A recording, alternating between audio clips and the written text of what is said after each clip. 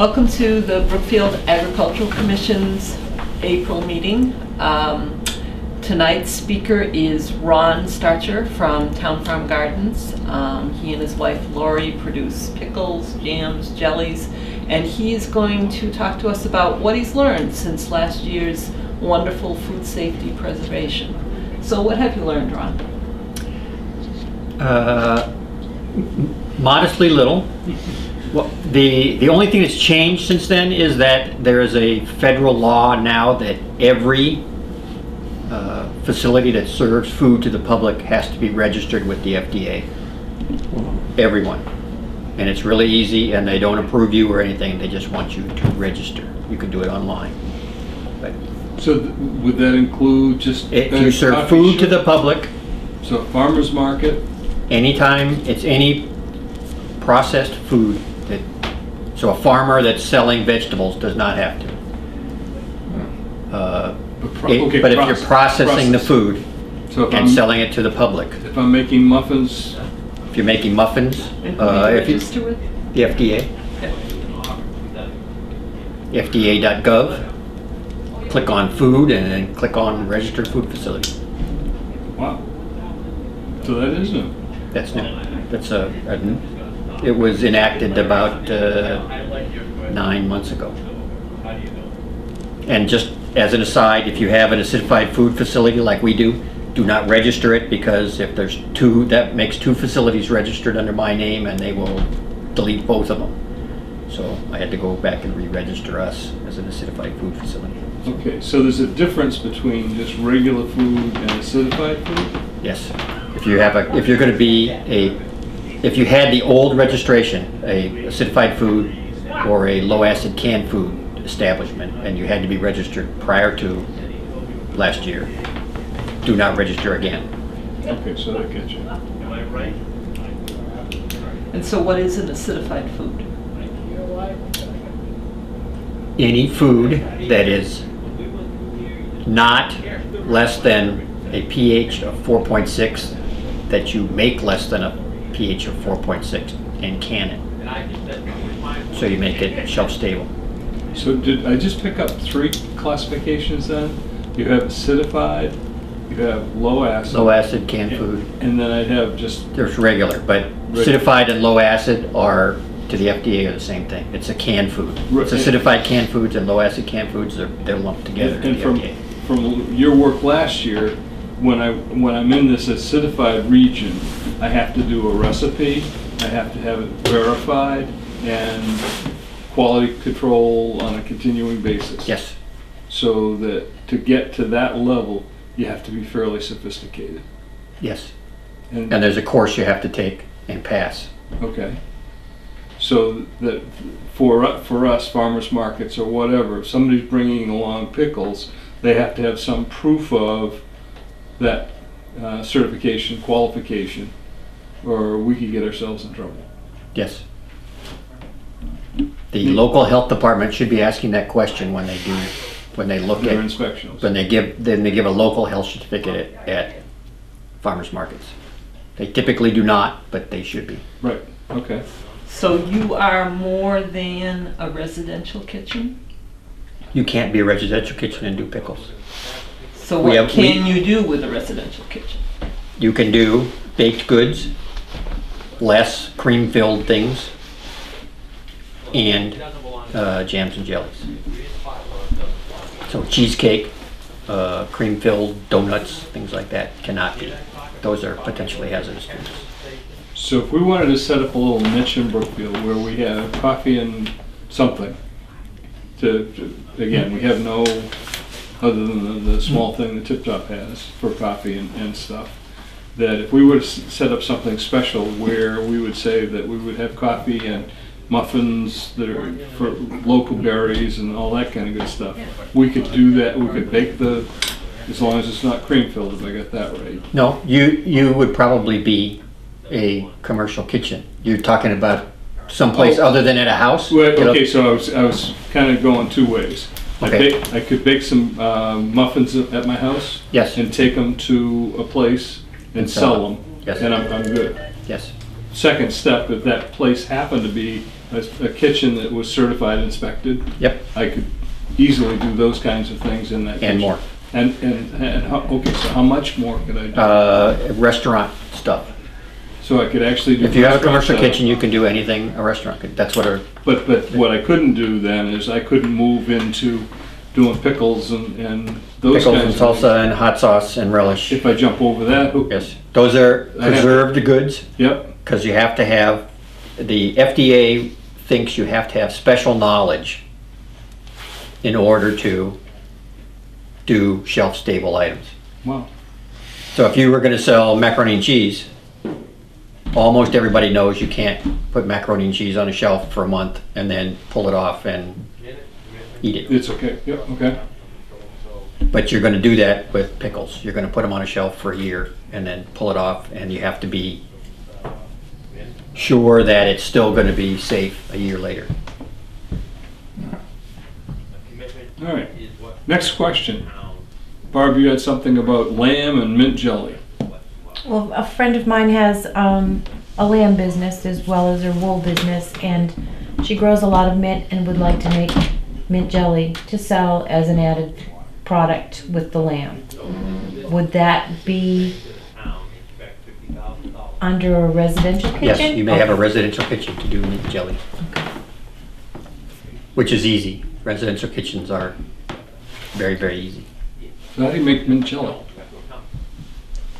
It's just mint that she's grown and ground probably. Now you make tea with it first. You make Oh, mint and tea then- okay. and then use the tea I don't to know, I don't make. know, but she has made it for herself and just would like to add it to, you know, the lamb business. So Ron, if I were to want to set up a residential kitchen, Mm-hmm. what steps would I need to take? Call the local health department and tell them you want to be inspected to be a residential kitchen. There is no other requirement other than that. And then our local health inspector will come by and make sure that you meet the minimum standards for hygiene. There's no equipment requirements, there's no, The gloves or anything like that? Not there's required? nothing, there's no training required. You don't need ServSafe, you don't need anything. You just need to meet some minimum hygiene requirements. So, but then if I take that stuff into a place where I'm then gonna sell, and I have open food and all that, then I've gotta have my gloves and all. Then if you're gonna Now I'm give it to serving. somebody, if you're serving somebody, then Yeah. you need ServSafe. Yep, I need That- ServSafe. And that's gonna tell you, then you're gonna know, they're gonna tell you all the other requirements for it. You don't really need gloves if you have other methods for not touching them with your Touching. hands, Okay, kind of thing. all right, next question, Steve? No questions No question there? at this time, no. All right, He's thinking. flowers aren't contaminated or anything? Can't preserve them. Ron, you mentioned ServSafe a couple of times. What is ServSafe? ServSafe is a national standardized course for safe food handling practices. And then after it's done, you have to take a test and pass the test, and then you get a little certificate that every health department official in the world would want to see before they let you do anything in their town. And where is ServSafe something you can do online? You can do it online. You cannot take the test online. You have to have a proctor to take your test. I took mine at Baypath. You can take it privately. There's a lot of people that give the classes privately. You don't even have to really take the test. You could buy the book and read the book as long as you pass the test. And is that something that has to be renewed annually? 5 years. Does it have to be visible, What? your certificate, once you pass the test? No. But if you were to go back to the idea of having a place where we'd serve coffee or anything like that, then we have to worry about the choking stuff and, If you have more than 25 seats, you have to have somebody that's trained in anti-choking things. yep. There's also a suggestion that you have allergen awareness training for everything, everybody that touches food. Interesting. That's online and it costs $10. Actually, you can watch it online and you don't get a certificate if you don't pay your $10. But they suggest that residential kitchens. and So things are like there that, any other certifications or those kinds of things, serve safe, allergens? that are required? Yeah. And then there's better process control if you want the low acid and acidified Okay, food. yep, okay, so process control. What do you mean by low acid? Anything that's not acidified. You can can anything. The chicken that you get in a can, a tuna fish, is not acidified. That has a pH of higher than 4.6. In order to make that safe for staying on a shelf for a year, you have to do significantly more to it to make sure that it's not, that microbes are not growing in it. The way you, for acidified food, microbes typically do not grow in things less than acidity of 4.6. So that's why they make pickles. They put vinegar in it and they make the acidity pretty low. And microbes don't grow in that environment. Not everybody wants acidified food. There's a lot of things you don't want to taste like vinegar. And those things are usually big companies because you got to cook them at, 250 degrees for an hour. So those cans of tuna fish went through some oven that they were at 250 degrees for an hour to make sure everything was dead in it.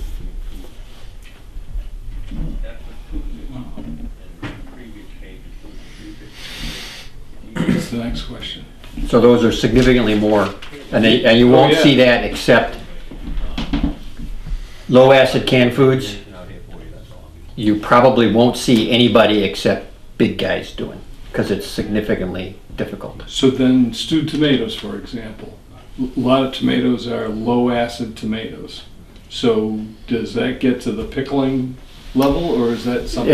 It depends on the tomato. Okay, Most hybrid tomatoes nowadays are bred to be lower acid because they don't want to give people heartburn. So there's a lot of people that use their great grandmother's tomato sauce recipe, make their tomato sauce, which is just, tomatoes and onions and peppers, and put it in a jar and do it. Back in Grandma's day, tomatoes had acidity levels of around 4. There's a lot of them today that are above 5. 4.6 is the cutoff. So if you put peppers and onions, which are in the 6 range, in tomatoes that are in the 5 range, and can it and put it on the shelf, there is a possibility that you could get botulism because you didn't take care of it. Botulism will grow in that environment. all right. So that's why every batch of everything we make, except jelly, we have to measure the pH on. Right. And we have a log, and we have So what do you 50,000. Pardon? What do you make? Like 6 kinds of pickles, 4 kinds of hot sauce, 7 or 8 kinds of relish, How many jellies? 7 kinds of salsa, like 25 jelly, but that's not that doesn't count. I don't have to measure anything for that. I have a question. How often are some of these certifications required to be renewed? Serve Safe is every 5 years. The Better Process Control is not. It does not expire. They assume you're using it all the time. The Allergen Awareness does not have an expiration date. The kitchen certifications require an annual inspection and then 1 surprise inspection during the year. So we get seen twice a year, usually by 2 different agencies because we have a state wholesale food permit. So we see the state twice a year. We see our local health inspector twice a year. And we potentially could see the FDA at some point, but we're probably small potatoes for the FDA. So is there any changes over the last year? There's a lot of talk about regulation and increased regulation and what. Have you seen increased regulation or confusion in regulations over the last year? Not for what I'm doing. All right. The farm stuff, the raw vegetable things is going to be problematic for some people, but And by problematic, what do you mean by that? if you are, and I don't know what the threshold is now for the agricultural practices laws, there's hygiene of field workers. There's testing of the soil for E. coli. There's washing the vegetables before you sell them. Kinds of things that are requirements now. So, because there's a lot of people that eat vegetables from farmers markets that they don't do anything to them. They take them home and put them in their salad and eat them. And so, because you don't have those practices, they're backing back into the farm to assure that the farms. Yes, because there have been outbreaks, I know you've seen them in the news, of E. coli and things like that, from raw vegetables. So they implemented requirements for farms, but there's a lower limit for, you have to sell this much in order for it to be implemented on your farm. Okay. Yeah, because I haven't seen any of that in the MDR stuff. It's been, they've had classes and things like that in the newsletters that they've been putting out. So Ron, if people wanted to buy some of your pickles, salsa, how would they do that? If they wanted to buy it, Yes. they could go to one of the farmers markets I attend, 2 now, 4 in the summer. They could go to one of 30 stores that stock our products, or they could buy it online from our farm and we'd ship it to them. And they would find you online at townfarmgardens.com. And you can go online to Central Mass Grown, and you can find Ron's contact information. So Central Mass Grown website, and you can find Ron's information there as well, along with another 140 odd farms. It's in Worcester County. And you were a great hit at Ag Day. Your grandmother's pickles were the hit. Well, nobody's bought any from there. I haven't had any orders from Boston lately. Well, the governor had it. I haven't seen any bakers ordering anything from us online. Next time we'll have to have, we didn't have any business cards, but they asked.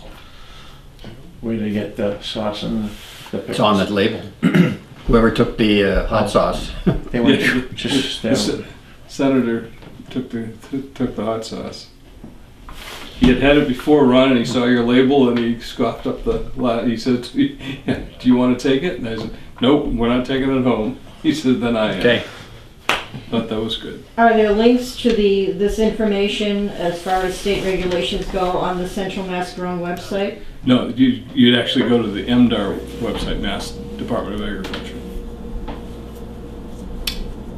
Or the FPP, it's mass.gov/FPP, I think, Food Protection Program, and they have links to everything for all of the certifications.